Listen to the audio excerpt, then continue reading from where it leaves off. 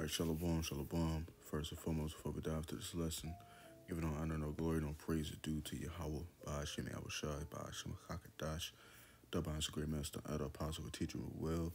Peace and salutations to the hopeful elect, the scattered abroad, the elect of the nation, shalom, shalom, and the shalom to the Sir Akim that's out there making a body, a living sacrifice, going out there in the highways, byways, and hedges, proclaiming His truth and teaching 100% truth. Keep doing so to those may be. Shalom, shalom, and shalom to the Sir Akim that's out there making a body, a living sacrifice, going out there in the highways, byways, and hedges, proclaiming His truth and teaching 100% truth. Keep doing so to those may be. Shalom, shalom, and shalom to the Sir Aquathium that's out there resting their husbands, being a pillar of rest. Keep doing so to those may be. Shalom, shalom, and shalom to those that's tuning in to this video to be edified. Keep doing so to get the edification. Yahweh, as being the Heavenly Father, which the word ignorantly calls Him God, which His name means in the ancient Paleo-Hebrew. He is to exist. Bahashem, meaning the name of Yahweh Shai, being the begotten Son of the Heavenly Father, which the word ignorantly calls Him Jesus the Christ, which His name means in the ancient Paleo-Hebrew. He is to save, or to deliver. Who is He coming back to save and deliver? The children of Israel only. And Rakakadash, being the Holy Spirit or Spirit Holy. So today's lesson is entitled, Remember, they shall say peace and safety. And the reason for this, because ever since Trump won or is getting back into office, you're seeing all these so-called wars being called off or not being escalated further than what they are being, and, you see right here, you read the titles, one of them, it says, Trump advises Putin not to escalate war with Ukraine. Trump ally says Ukraine focus must be peace and not territory. You got another one. Netanyahu could take steps to end wars after Trump's win. It says Hamas calls for end to war after Trump election win. So you got Trump has a choice of politically Palestine or end the war. So you got a lot of these articles and then a lot of these a lot of news coming out about these wars ending and peace coming back into the earth. Which not too long ago Trump was awarded. Trump rewarded, given the King of Peace. Let's see some.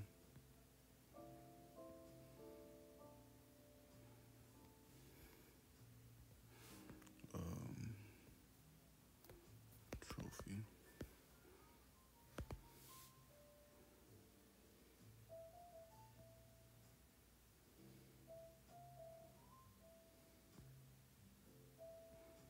Trying to find it where I know there's a video out there. I think that's it.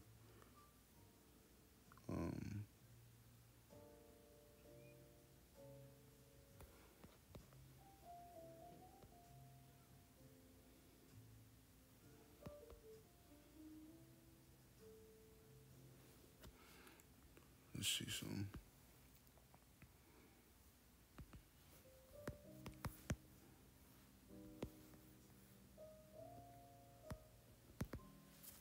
Lock you.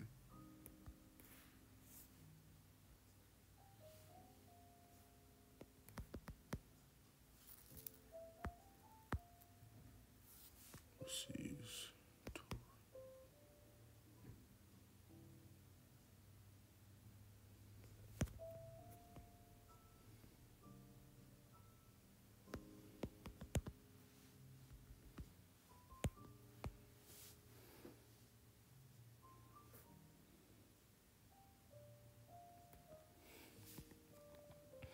I want to see if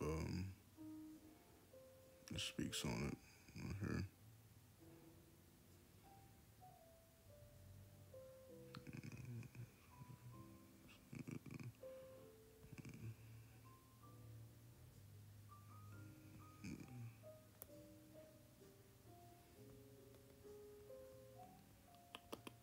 Trying to find it if it speaks on it, calling him the King of Peace, something like that.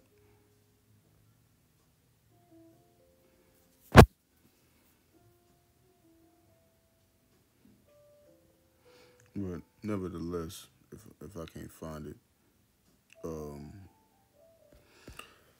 basically, with all this being said, you got a lot of these articles coming out about these wars being ceased or, you know, peace and all that. But you got to remember the scriptures say peace, that they shall say peace and safety. You know, now let's open it up. Let's get First Thessalonians 5. All right, start at verse 1. It says, "But the times and the seasons, season, brethren, ye have no need that I write unto you, for yourselves know perfectly the day of the Lord so cometh as a thief in the night." Right, and that's the whole point. That's why the Lord has got to set up like this, so you people can be in like your fun, your folly, your bullshit. In the house of mirth. You know, because you're not gonna be paying attention to what's going on within the world. You know, you should question like all of a sudden when Trump is getting into office that these wars are abruptly ceasing, peace is being sought out. You know, hey, there's not gonna be no peace within this world. Okay, so let's go to show you had to question yourself like something ain't right. Because verse 3, "For when they shall say peace and safety, then sudden destruction cometh upon them as travail upon a woman with child. They shall not escape." Right. Remember, these scriptures are going to be living out, when they shall say peace and safety, and that's basically what it is, peace and safety, then sudden destruction cometh upon them, all right? Because it's going to seem cool for the first couple of months, but then you're going to see it rile back up because, hey, the Lord is in control, all right? He want to catch you people off guard that's not paying attention. Once again, I bring this out all the time, you know,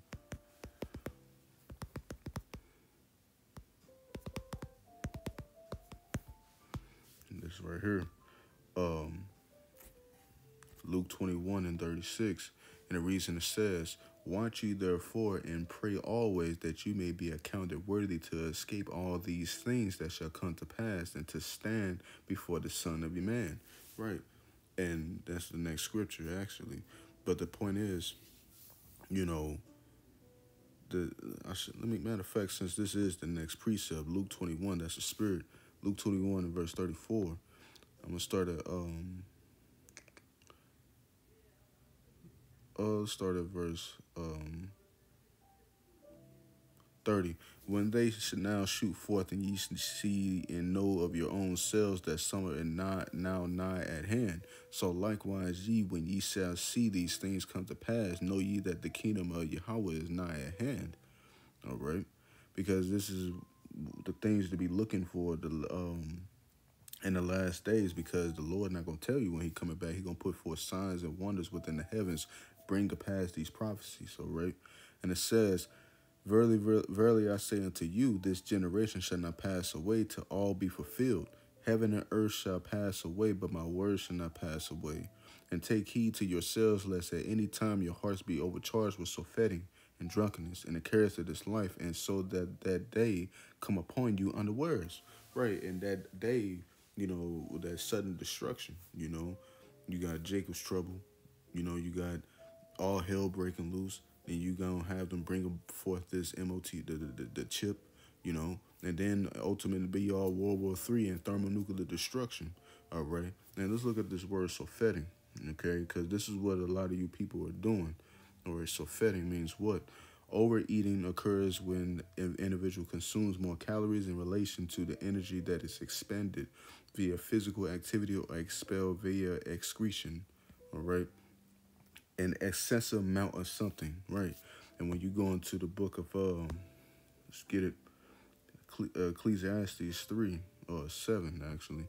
Ecclesiastes 3 and verse 2 is better to go into the house of mourning than to go into the house of feasting, for that is the end of all men, and the living will lay it to his heart. Sorrow is better than laughter, for by the sadness of the countenance the heart is made better. The heart of the wise is in the house of mourning, but the heart of fools is in the house of mirth. All right. So the point is, you know, You people are overcharged in surfeiting. You are overindulged in something that's not pertaining to salvation, or indulge into something that's not pertaining to the scriptures, the truth. You are busybodies in everything else except for the church. There's truth in these scriptures. Nothing wrong with enjoying yourself, having a good time every here and there, but you got to remain focused on the task. That's why Yahweh Shai said, "Keep thy eye single." Okay, basically, keep your eye on the prize. All right, because we know these things are going to happen. Going back into that First Thessalonians, let's get it again. First Thessalonians 5. All right. First Thessalonians 5, and it says, "For when they shall say peace and safety, then sudden destruction coming upon them, as a travail upon a woman with child, and they shall not escape." All right, because when you overindulge and you're not paying attention to what's going on, and then sudden destruction catch up with you, and you not paying attention, then hey, you ain't gonna be able to escape because you chose not to pay attention. You was not watching, therefore, and praying. All right, so you can be able to escape all these things. All right, you keeping your mind focused, you'll be able to escape these things. All right. Verse 5, "You are all the children of light and the children of the day. We are not of the light nor of darkness. Therefore, let us not sleep as do others, but let us watch and be sober." All right. Because, hey, what did Yahweh Shah say? Or what did Peter say? Watch ye therefore. Let me get it. Um, be therefore sober. Um, some good scriptures right here. Young Titus 2 and 6. Young men be likewise. Young men likewise exhort to be sober minded. What does it mean to be sober minded? Meaning, hey, you paying attention to what the hell is going on. 1 Peter 4 and 7. "But the end of all things is at hand. But be ye therefore sober and watch unto prayer." All right, you gotta be that. Okay, because if you're not watching into prayer, and you know that sudden destruction is coming, and just because they saying, or Netanyahu saying that he's gonna cease fire, and Putin is going to create peace with Ukraine, don't believe none of that shit. You got to be able to see through the smoke and mirrors. All right, you got to be able to see through that. All right, let's get 1 Peter 5 and 8. "Be sober, be vigilant, because your adversary the devil, as a roaring lion, walketh about, seeking whom he may devour." Right. So if you're not paying attention or watching, therefore, and praying, and you are overcharged and surfeiting, overindulging and folly, or overindulging in things that's not pertaining to this truth, and you doing too much of having fun, then you going to be caught unawares in that day. All right. So let's get the book of Luke, chapter 17. All right. Luke 17 and verse 26 to 30.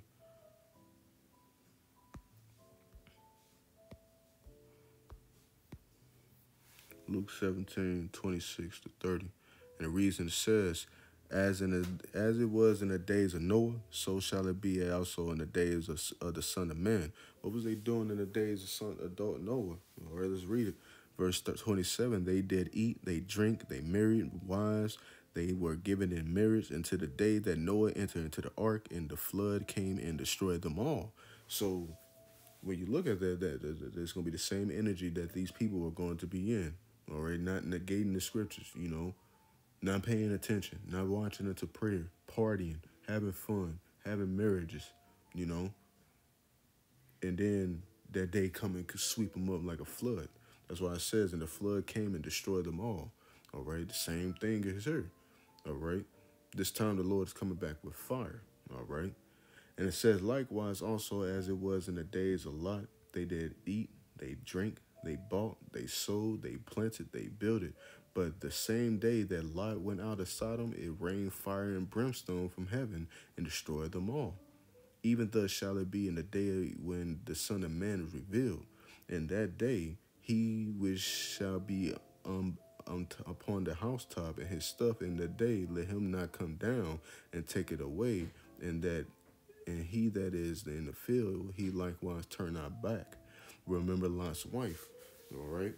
So the point is, if you in that spirit of mirth, having fun, you ain't paying attention to the scriptures, you ain't paying attention to the news, what's happening, then hey, that date is going to overcome you and take you, all right? Because you are overcharged and so affecting you overindulge in bullshit, all right? Verse 33, whosoever shall seek his life to hit, whosoever shall seek, whosoever shall seek to save his life shall lose it. And you're gonna have that, especially when they bring that chip. Man, I gotta eat, bro. My kids gotta eat, man. My wife. Fuck all that. You wanna work out your salvation with fear and trembling, you know? Do you wanna make it? You wanna be destroyed by the thermonuclear missiles? All right. Do the work. Pay attention to what the hell is going on. Verse 34. Continue on, whosoever shall lose his life shall preserve it. I tell you that night, I tell you in that night there shall be two men in one bed, two men in one bed, the one shall be taken and the other shall be left. Two women shall be grinding together, and the one shall be taken and the other shall be left. The other left. All right. But the point is, you know, pay attention to what's going on. When they say, when you look at these articles, you know, Hamas calls for end of war with Trump election win. What else it says? Trump allies Ukraine focus must be peace in our territory. Trump advises Putin not to escalate war with Ukraine. Pay attention to that because it's soon going to backfire. All right. We don't know how soon will it be with it backfire. We don't know, but we tell you this. Read Thessalonians 5.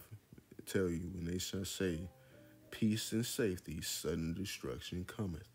All right. Let's get one more. First Peter 3, verse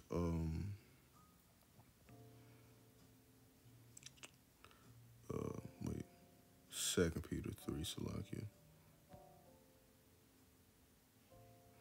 2 Peter 3 and verse 1. This second epistle, beloved, I now write unto you, in both which I stir up your pure minds by way of remembrance, that you may be mindful of the words which were spoken before by the holy prophets in the commandments of us, apostles, the apostles of the Lord and Savior, knowing this first, that there shall come in the last days scoffers walking after their own lusts, and saying, where is the promise of his coming? For since the fathers fell asleep, all things continue as they were from the beginning of the creation. For this they willingly are ignorant of that by the word of Yahweh, and the heavens were of old, and the earth standing out of the water and in the water, whereby the world that then was being overflowed with water perished. But the heavens and the earth, that which are now by the same word, are kept in store, reserved unto fire against the day of judgment and perdition of ungodly men. And hey, that's what's coming, man. That fire, because you people being ignorant, for this they willingly are ignorant of that by the word of Yahweh. All right. And they are drawn away after their own lusts, not paying attention. And hey, that's why Yahweh Shai said in Matthew the 13th chapter, blessed are your eyes and blessed are your ears until you is given the mysteries of the kingdom of heaven.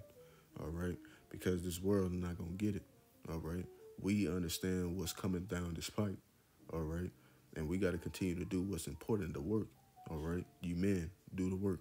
You women, what are you supposed to do? Let's get it. We were just there. 1 Peter 3. Continue to do this. All right? 1 Peter 3 in verse 6, even as Sarah obeyed Abraham, calling him Lord, whose daughters ye are, as long as ye do well and not afraid with any amazement. All right. So the point is, you men continue to do the work. You women continue to obey your husband. All right. That's how y'all show y'all form of worship. All right. So going back to 2 Peter 3 in verse 3 in verse 8. But beloved, be not ignorant of this one thing, that one day with the Lord is as 1,000 years, and 1,000 years is one day. The Lord is not slack concerning his promises, as some men count slackness, but is long suffering to usward, now willingly that any should perish, but that all should come to repentance. And basically talking about Israel, all right, because the Lord not calling for the whole world, all right. He's only calling unto the elect, all right. But the day of the Lord will come as a thief in the night, in the which the heavens shall pass away with a great noise, and the elements shall melt with fervent heat, and the earth also with the works therein shall be burned up. Seeing then that all these things shall be dissolved, of what manner of person are ye to be in all holy conversation and godliness? And once again, that thief in the night, because that's how the Lord is going to come, and that's how these things going to catch you people off guard by like a thief in the night, man. You ain't expecting a thief to break up in your house. You in your peace, all right. You in your sanctuary. You in your home. You ain't expecting that shit to happen, all right. So you got to be always mindful and be watchful into prayer, all right. So, So, Lord's will, this lesson is edifying to those who may watch, giving no honor, no glory, no praise due to Yahweh, by Hashem Yahushai, by Hashem Kakadash. Till next time, till next video, Shalom, Kama Sharala, Bada Ball.